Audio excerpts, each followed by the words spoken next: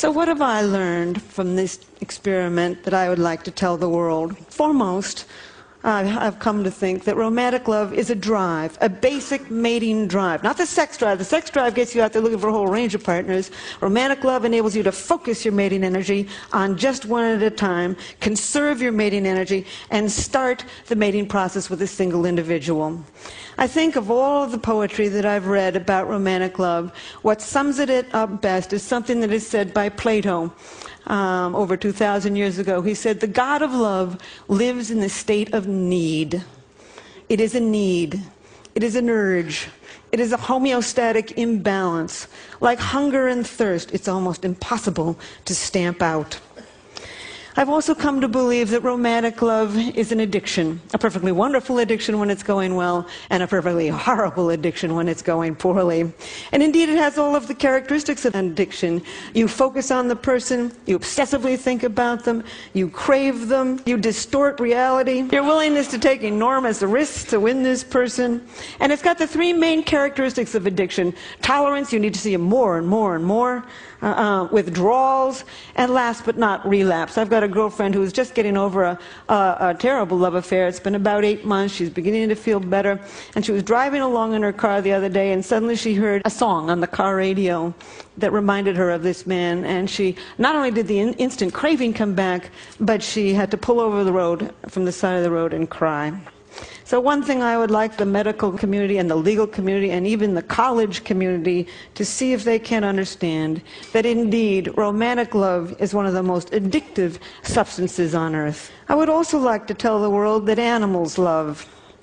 There's not an animal on this planet that'll copulate with anything that comes along. Too old, too young, too scruffy, too stupid, and they won't do it.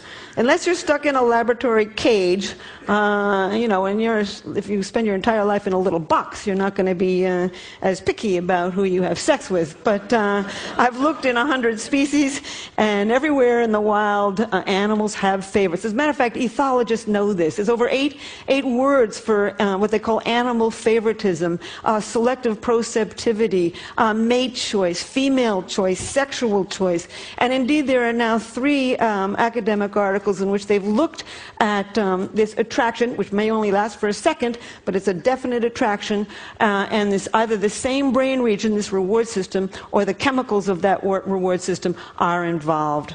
In fact, I think animal attraction can be instant. You can see an elephant instantly go for another elephant, and I think that this is really the origins of what you and I call love at first sight. People have often asked me whether what I know about love has spoiled it for me. And I just simply say, hardly. You can know every single ingredient in a piece of chocolate cake, and then when you sit down and eat that cake, you can still feel that joy. And certainly I make all the same mistakes everybody else does too. But it's really deepened my understanding and compassion, really, for all human life. As a matter of fact, in New York, I often catch myself looking in baby carriages and feeling a little sorry for the tot. And in fact, sometimes I feel a little sorry for the chicken on my dinner plate when I think of how intense this brain system is. Our newest experiment is been hatched by my colleague Art Aaron, putting people who are reporting that they are still in love in a long-term relationship into the functional MRI. We've put 5 people in so far, and indeed we found exactly the same thing. They're not lying. They basically, the brain areas associated with intense romantic love still become active 25 years later. There are still many questions to be answered and asked about romantic love. The question that I'm working on right this minute, and I'm only going to say it for a second and then end, is why do you fall in love with one person rather than another? The reason I never would have even thought to think of this, but Match.com, the internet dating site, came to me 3 years ago and asked me that question. And I said, I don't know. I know what happens in the brain when you do become in love, but I don't know why you fall in love with one person rather than another. And so I've spent the last 3 years on this. And there's many reasons that you fall in love with one person rather than another that psychologists can tell you. And we tend to fall in love with somebody from the same socioeconomic background, the same general level of intelligence, the same general level of good looks, the same religious values. Your childhood certainly plays a role, but nobody knows how. And that's about it. That's all they know. No, they've never found the way two personalities fit together to make a good relationship. So it began to occur to me that maybe your biology pulls you towards some people rather than another. And I have concocted a questionnaire to see to what degree you express dopamine, serotonin, estrogen, and testosterone. I think we've evolved 4 very broad personality types associated with the ratios of these 4 chemicals in the brain.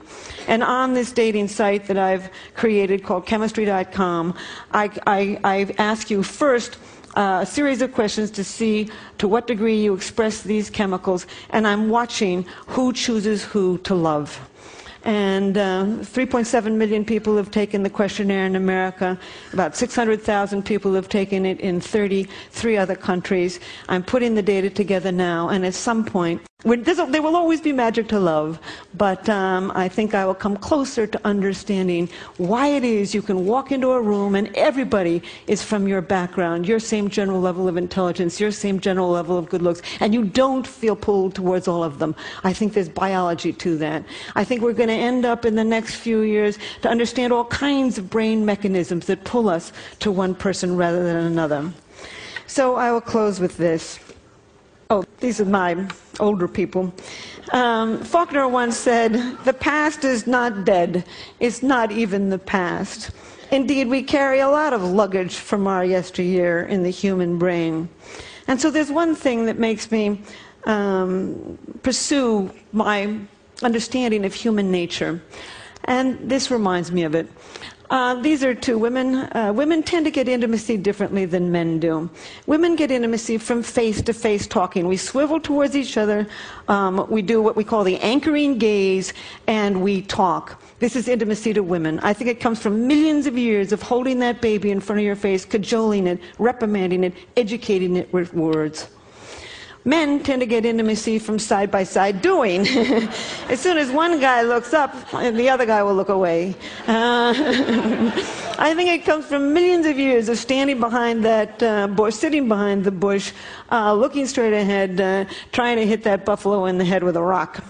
I think for millions of years, men faced their enemies. They sat side by side with friends. So my final statement is, love is in us. It's deeply embedded in the brain. Our challenge is to understand each other. Thank you.